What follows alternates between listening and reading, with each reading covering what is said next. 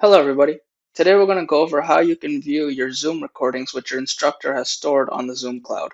To begin, you want to go over to the content section by clicking on content. From here, your instructor will usually have a module labeled Zoom. You want to click on that and then click on the main Zoom link right here. Once you click this, it'll by default bring you to the upcoming meetings page. But instead, to watch your videos, you want to go to the cloud recordings.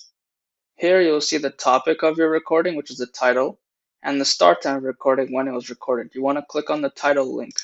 Once you do that, it'll give you the option to listen to only the audio or watch the recording itself.